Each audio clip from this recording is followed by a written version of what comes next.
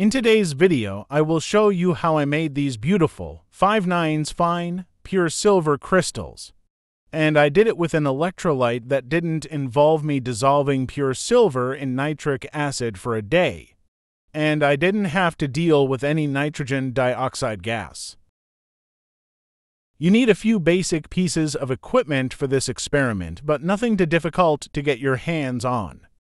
First, you'll need a small plastic tub with a hole and a filter in. This will serve as your anode basket. I've actually used too much cotton in this filter. You only need enough to cover the hole. Next, you'll need an anode. This is the bar I made in my previous video and is around 99% pure.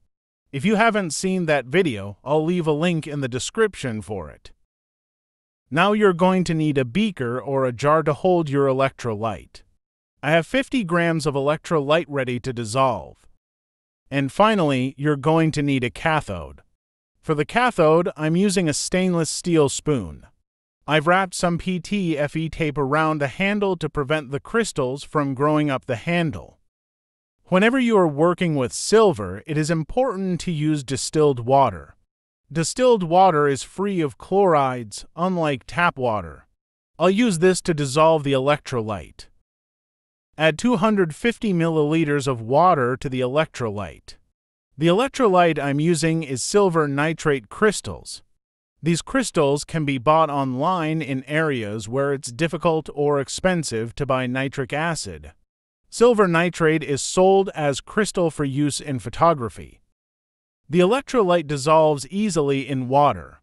If you are making your own electrolyte by dissolving pure silver in nitric acid, you have to first purchase the silver, which probably has a premium attached. You then have to buy the nitric acid, which is expensive in some countries, and you then have to spend a day dissolving the silver and making sure you've gotten rid of all the nitric acid in the electrolyte. The result is silver nitrate in water. But by purchasing the silver nitrate crystals, all that work has been done for you. All you have to do is add water. Now, lower the anode basket into the electrolyte. You want the filter to sit below the level of the electrolyte so that the solution makes contact with the anode. You can now drop the anode in and start to connect the wires from the power supply. Connect the black wire to the cathode. And connect the red wire to the anode. You're now ready to start growing pure silver crystals. All that's left is to switch on the power supply and adjust the voltage and the current to find the right amount of current for your setup. You'll need a bit of trial and error to work out what current you need to run at. I suggest starting low and working your way up until you find a nice level. This was where I removed some of the cotton filter and the current flow increased. After around 15 minutes, the silver had already covered the bottom of the spoon with tiny fine crystals, and a larger crystal was starting to grow out from the side. Let me explain what's happening in this reaction. The silver ions are being taken from the silver anode and they're being deposited on the stainless steel cathode. If there are any trace amounts of copper in the anode, the copper ions will replace silver ions in the solution. If your silver is highly contaminated with copper, the electrolyte will be depleted of silver very quickly, and once saturated, the copper will start to co-deposit onto your cathode. If there's any platinum or palladium in the anode, it will fall into the filter. These trace amounts can be recovered at a later date. After running the cell for 6 hours, I've already collected a fair amount of crystals. The cotton filter had started to become clogged, so I've swapped it out for a new one. You'll know when the filter is clogged as the current on your power supply will start to drop. The crystals look quite brown through the camera. I think this is due to the lighting, but if you could see these in person, they actually look like tiny shiny mirrors. In this next couple of minutes, I've recorded some time-lapse footage, and this was recorded over a 1 hour and 30-minute period. On the left side of the beaker, I've overlaid a still image so that you can see a sort of before and after picture. This will give you a better idea of how much the crystals grow over that amount of time. If you look at the top left of the beaker, you will notice the larger crystals reaching out across the beaker. The crystals are trying to grow towards the anode. After they reach a certain size, they collapse under their own weight and fall down. This is something that you need to be mindful of. If the crystals reach the anode, it could cause a short circuit and trip out your power supply. It may also burn a hole through your filter, and it could contaminate your pure crystals. If they start to get too close, just knock them down with a glass stir rod or something similar.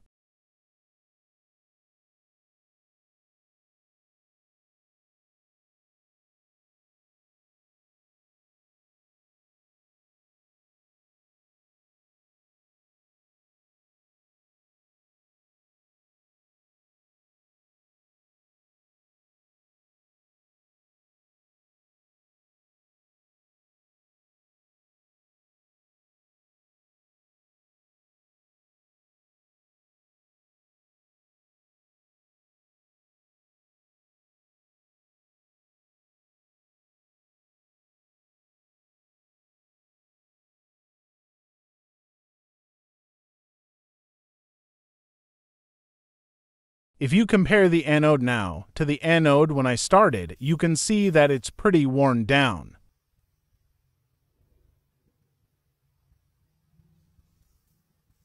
After a couple of 8-hour runs, I've collected a good amount of crystals. The solution hasn't turned blue, so what I'll do is set it aside while I rinse off the crystals, and I'll use it to show you what happens if the anode is highly contaminated with copper. I'll speed through this a little. It's just a few minutes of me washing the crystals in distilled water repeatedly.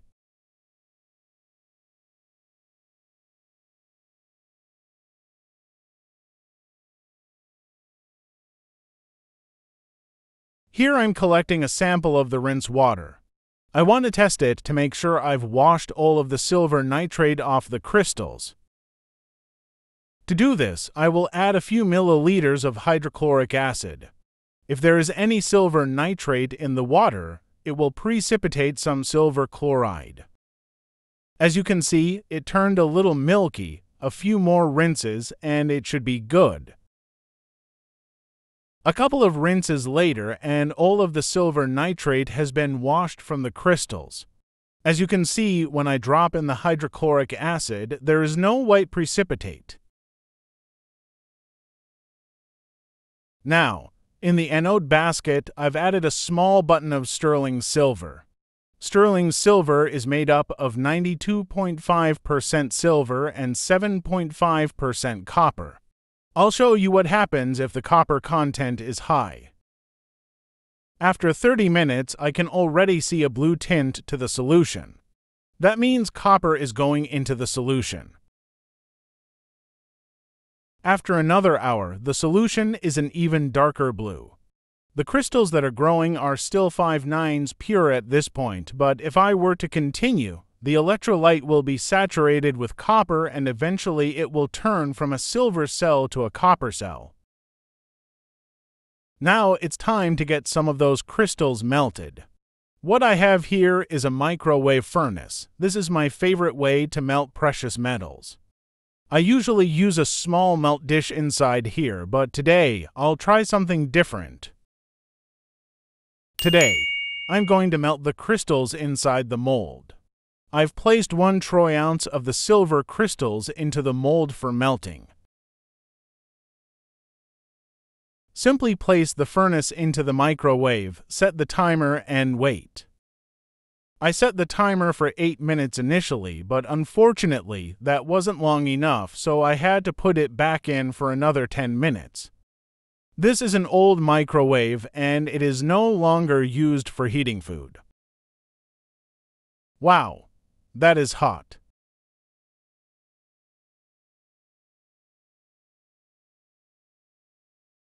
I placed the lid back on to allow it to cool to a solid. After 10 minutes, it's still red hot inside. I think I'll go back to using the small melt dish inside the furnace. I think that much heat was too much for the graphite mold. Anyway, here it is, 1 troy ounce of beautiful pure silver. Thanks for watching, and I'll see you in the next video.